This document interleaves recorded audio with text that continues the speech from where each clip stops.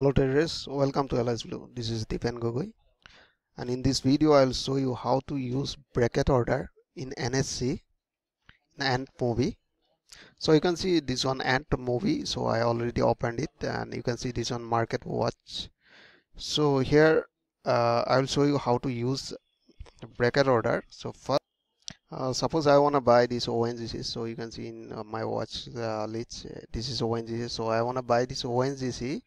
So when I'll click on ONGC, so here you can see suppose I want to buy this ONGC here, so just I'm clicking in ONGC, so it will display like this one. Alright, so here you will get in below two options, one is buy and another is sell, right? So suppose if you want to see the chart, so you can able to see the ONGC chart also here.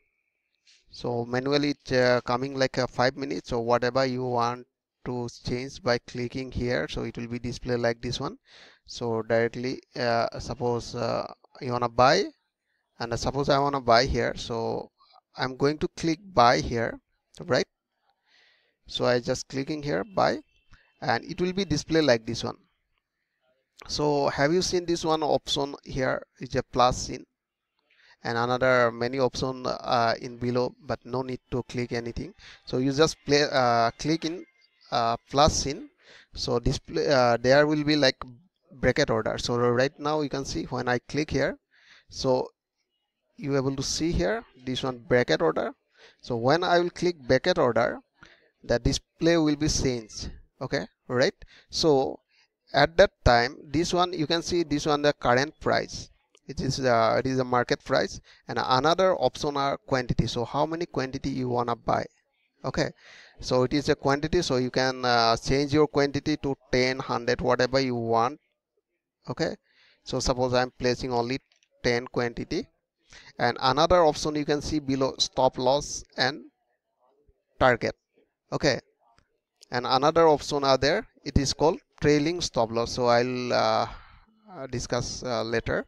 So first I change the quantity here, and now I'm going to place stop loss. So here you can see when we place in a cover order, we must place the price, right? But in the stop loss we cannot place the price here.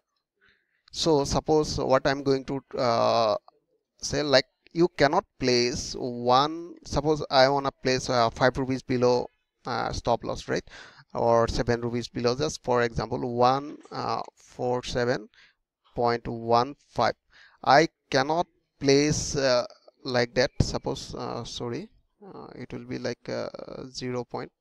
So I'm placing, I'm taking like a 7 rupees stop loss, right? So I cannot place like this is wrong. Okay, at in that place we have to place, like, suppose I want to take 7 rupees risk, so I have to place only 7, right? We cannot place that price, right? So suppose you want to take 50 paisa stop loss, so you have to place 0.50, that means 50 paisa your stop loss. Suppose if you want to place 1 rupees stop loss, so you have to place 1, but don't place the price, right? Similarly in this target, you cannot place the price, so you have to place like 2 rupees, right? 2 rupees your target, right? And another option are, it is called tailing stop loss.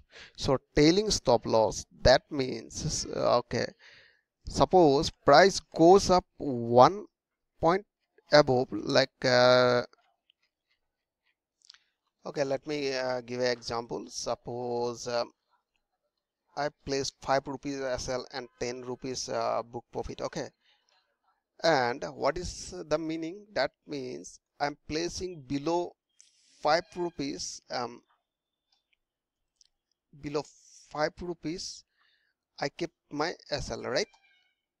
Suppose this one 5 rupees below this one, my SL, it will be my SL stop loss. And 10 and suppose I gonna place 10 rupees above my target, right?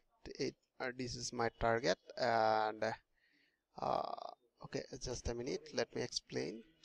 So suppose this is my entry point, it is my current price, like this one, this is my current price 147, and I want to place below 5 rupees my SL 5 rupees, it is 5 rupees SL, and my target suppose 10 rupees, my target 10 rupees, that is my take profit, take uh, take profit point. So when price will go up 1 rupees, my SL automatically increase to 1 rupees, right? Here was my SL, automatically SL will go up. If market goes another 1 rupees, it will go up to another 1 rupees. Uh, that is called bracket trailing, right?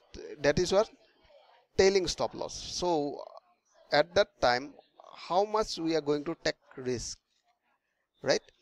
Suppose we are placing like a take 5 rupees stop loss, 10 rupees profit, and tailing 1 rupees. That means when price will go favor me toward target of 1 rupees, when it will go up, SL will be automatically uh,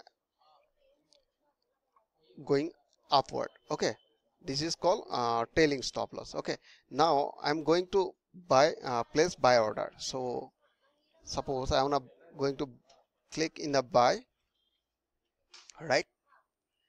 So I just place the buy. So you can see order it.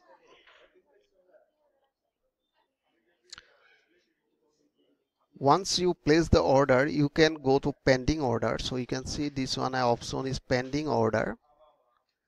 So when you click the pending order, it is able to see this order is executed or not. So here you can see order has executed, and you can go to complete. So if you click in complete, you can see ONGC what I bought, it is order has completed.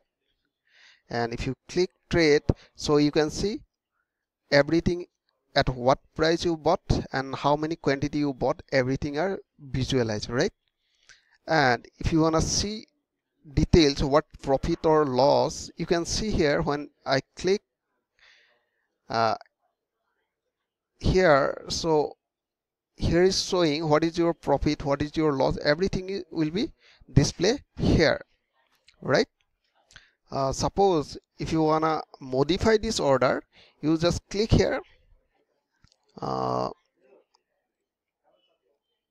you just click in this option, and you will able to see here open position and pending, trigger pending. So suppose if you wanna modify this both position, like your target and trigger, so you just go to this option and click, it will be displayed like this. Suppose I want to modify my target, okay, ONGC target, right? You just click here, right? When I'm clicking, it will be displayed like this, right?